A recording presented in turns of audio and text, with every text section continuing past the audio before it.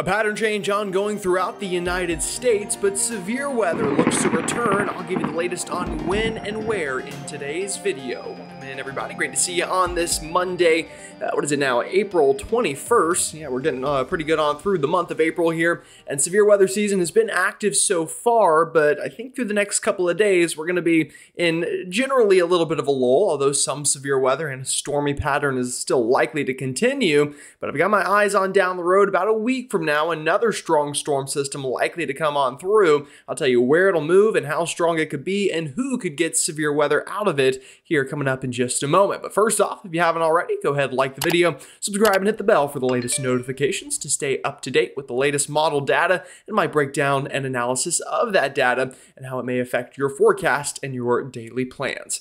Alrighty, folks, with that said, let's just dive right on into it and start talking weather here. Out there right now, we've got this pretty good storm system left over, working on through the Midwest right now pulling up into Canada on this Monday afternoon. And you can see the front associated with it. This front, unfortunately, for a lot of us, is not going to make it all the way through the east. In fact, it's going to kind of stall out and become a stationary boundary throughout the next couple of days, and that's going to maintain storm chances during the afternoon hours through much of the week ahead. Now, the good news with that is, one, we could use the rain in a lot of places, and two, whenever you have these stalled out frontal boundaries, these are not strong, powerful cold fronts, so generally speaking, the wind shear is lower, and the severe weather threat is also lower due to that lack of kinematic forcing here in the atmosphere. But we're going to have warm afternoons. It's going to be muggy, so we still will get storms out of this, and that'll be a big key, I think, to the forecast over the next couple of days as we keep on tracking that storm system.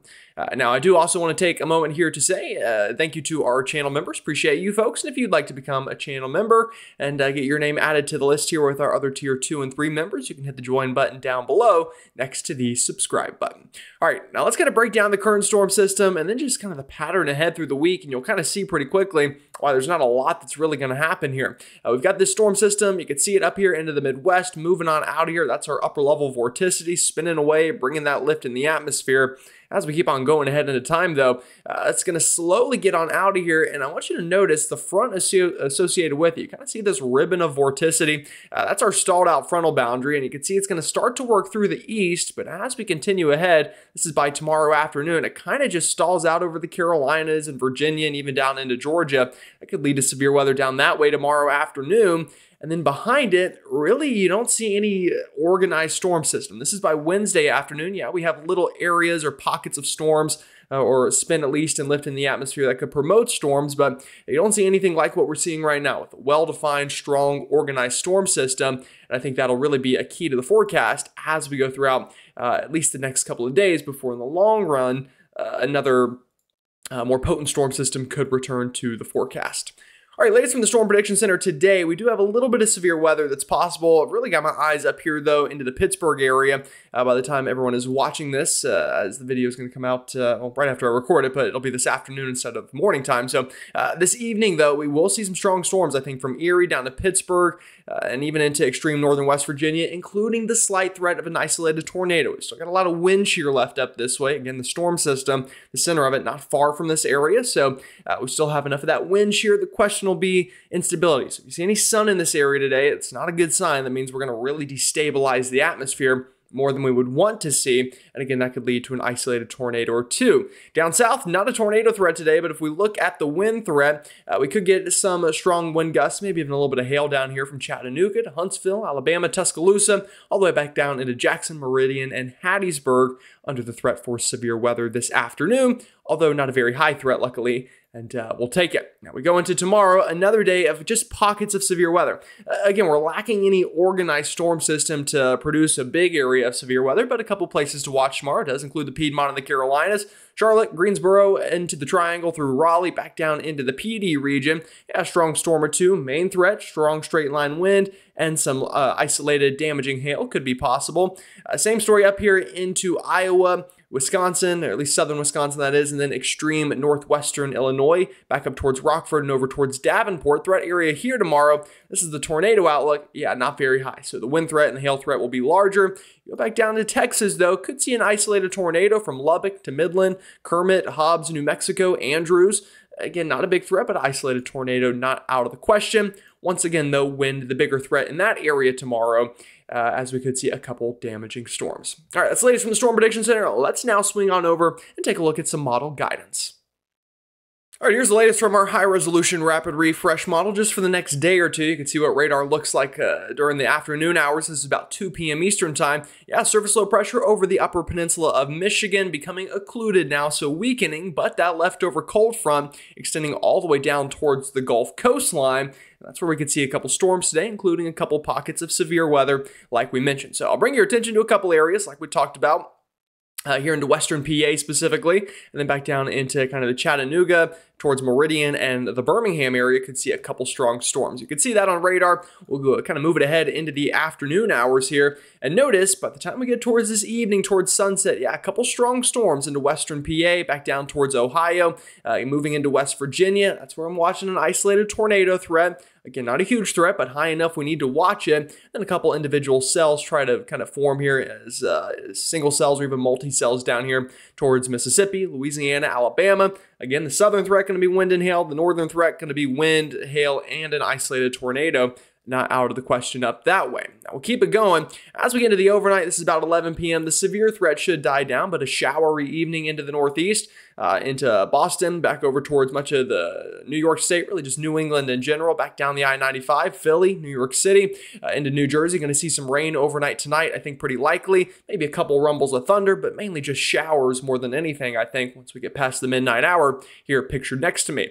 Now we'll keep it going into tomorrow morning, waking up. Yeah, still a couple showers left over in the northeast, but generally clearing out by the morning, I think.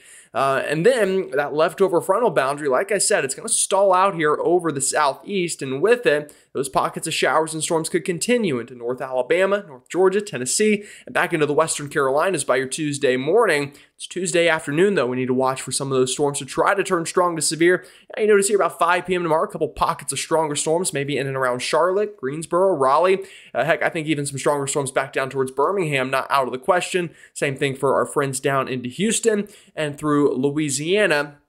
Although we may not have a threat area that way right now, would not be totally shocked, again, to see severe weather really anywhere along this frontal boundary. Like I've said many times before, though, this will not be a huge outbreak. This is not an organized severe weather threat, isolated to scattered pockets of storms, and a couple of which will become strong to severe tomorrow afternoon. Keep it going here, and by the way, we'll mention tomorrow morning, see these storms up into Iowa. This could produce a little bit of hail. That's what the threat was for tomorrow on the last map we looked at. Now, tomorrow evening, though, I would say a bit more of an organized severe weather threat back out into the Texas Panhandle, into western Oklahoma. You can see a little bit of a surface low pressure here, and anytime you get a surface low, the severe threat's going to be higher than if you just have maybe a stalled out frontal boundary. That's why we have a slight risk tomorrow in Texas and Oklahoma. Just a marginal risk, though, into the Carolinas. You can see some of those storms could become strong to severe, large hail, straight line winds, and an isolated tornado possible out that way. Another thing to notice, by tomorrow afternoon, just pockets of showers and storms really anywhere possible east of the Rockies.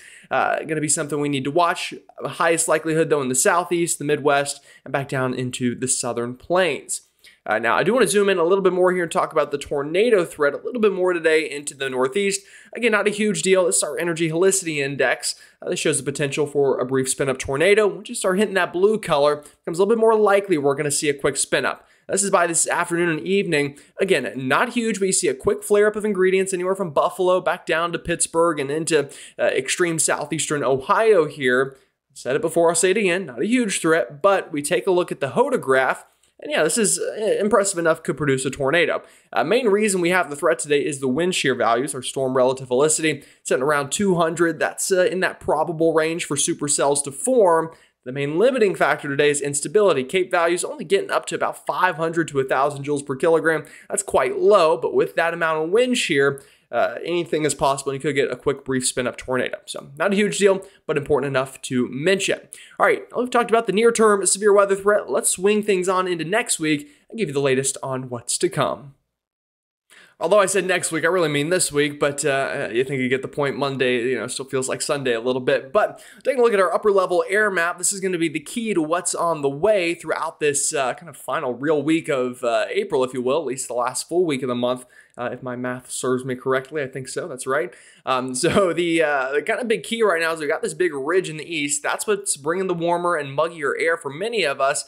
Again, anywhere you see blue, that's where a storm system could begin to form. And you'll notice this is this evening. We've We got that storm system left over up into the Midwest. Here it is in blue. That's what we've been talking about and tracking for the past really about a week or so, it feels like.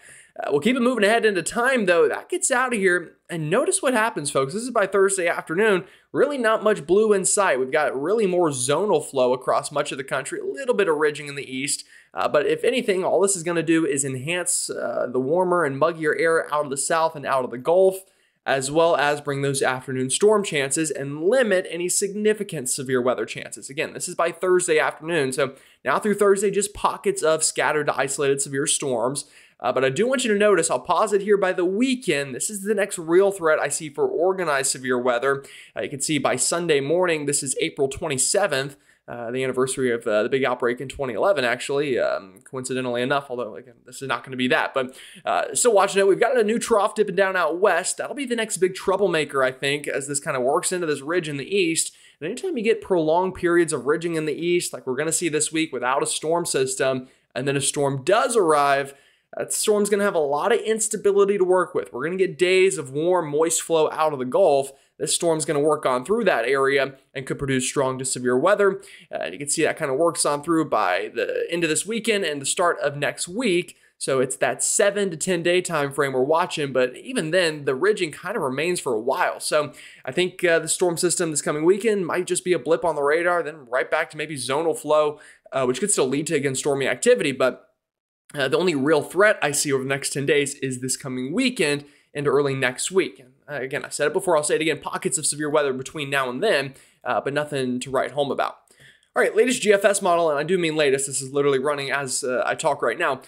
This is our surface dew point. So basically the more, I guess, green and blue colors and even the purple colors you see on the map, the more surface moisture there is and the more muggy it's going to feel outside through the week ahead. Notice as I move it ahead, yeah, we stay quite muggy here south of the Ohio River. This is by Wednesday afternoon and evening. It's still muggy in Oklahoma, Texas, all the way through the deep south. The Carolinas getting in on relatively muggy air. As we move ahead, though, towards the weekend, that surges northward. And by the time we get to the weekend, remember, the next storm's working in at this point. We got a lot of surface instability and moist air to work with. That's why I'm a little concerned about that next storm system. Again, it's going to have days of this flow out of the south to really juice up the atmosphere, if you will. Not to mention, all this moisture is going to lead to, again, the increased afternoon thunderstorm risk that we've been seeing and we're going to see throughout the week ahead. So I think that's really what I've got my eyes on as we go through the next about 5 or 7 days or so. And then you'll notice here comes that next big storm system, gets that huge surge of moisture northward. Like we could see severe weather even into the northern plains out of that storm. Would not surprise me, especially as we start getting closer to May. We start to see that severe weather push even further north. What is this going to look like on radar? Well, here it is. Again, through the week ahead, folks, it's just pockets of afternoon storms. Again, this is Wednesday. Check it out. We've got an area here of storms, an area down south of storms. We've got an area of low pressure just kind of hanging out into the Rockies, classic Colorado low, getting stopped by that ridge, though, so it's not able to cross the country and bring a prolonged big area of severe weather like we saw this past weekend. Again, this one kind of stuck over Colorado and New Mexico. And that's just going to lead to the afternoon storm chances under that ridge. Notice, though, it kind of tries to break containment by Thursday. It maybe could bring a bit of a higher severe weather threat should it break out of the Rockies. But the biggest threat, again, notice here it comes this weekend and then into early next week. Finally, a more well-developed surface low breaks into the continental 48. That is east of the Rockies and potentially brings big severe weather with it. So we'll watch it. You can see that storming pattern really returning in the 7 to 10 day range. Could cross all the way from the Rockies all the way through the East Coast, bringing severe weather. Between now and then, though, just afternoon thunderstorm chances. And again, I keep saying it, I'll keep saying it more, just isolated to scattered severe weather through the next couple of days. It's this coming weekend and into this 7 to 10 day range that I think it could be more of an organized threat. Here's why. Again, we talked about this earlier, the vorticity map. This is by Thursday afternoon. It could see a little shortwave energy, pockets of energy, pockets of lift. That could enhance severe weather and, on a smaller scale from time to time. But the next big piece of energy, here it comes flying out of the Pacific into the Rockies. This is by next Sunday into Monday, and then finally gets into the eastern U.S., by about 7 to 10 days from now. And again, that's a much more favorable look for severe weather. Could happen anywhere from the plains all the way to the east, from the Canadian border all the way down to the Gulf. Still up for interpretation on where we'll see it, but I do think severe weather makes a return with that storm, as I've mentioned plenty of times before. All right, another way to look at this is our European ensembles. Are they seeing the threat of severe weather? Well, yeah, they are. And you can see we get in a little bit of a lull this week, just pockets of, isolated to scattered severe weather. Feels like I'm on repeat today, right? But you'll notice by the time we get to this weekend and into early next week, we see a much higher increase in severe weather potential. This is by next Monday into the plains. That higher threat of severe weather then pushes eastbound and again, could cross the entire country here from Kansas all the way to Virginia. Event here. So you can see by next Monday, Tuesday, back out to the plains. Then by Tuesday, Wednesday, gets into the Ohio Valley and then kind of dies off a little bit before hitting the eastern seaboard. But I think that's just more the range that we're at. The model's not going to be able to pick up on it quite as well. But again, this is a type of event that could bring severe weather all the way to the eastern seaboard. Would not surprise me. Alrighty, how about rainfall? This is just over the next week, so this is not really even including that next big storm system. The highest rain event or totals we're going to see, I think, is going to be into Kansas, Oklahoma, Texas. Again, like I said, we've got a Colorado low kind of stuck out here. It's also where the highest severe weather threat's going to be over the next week.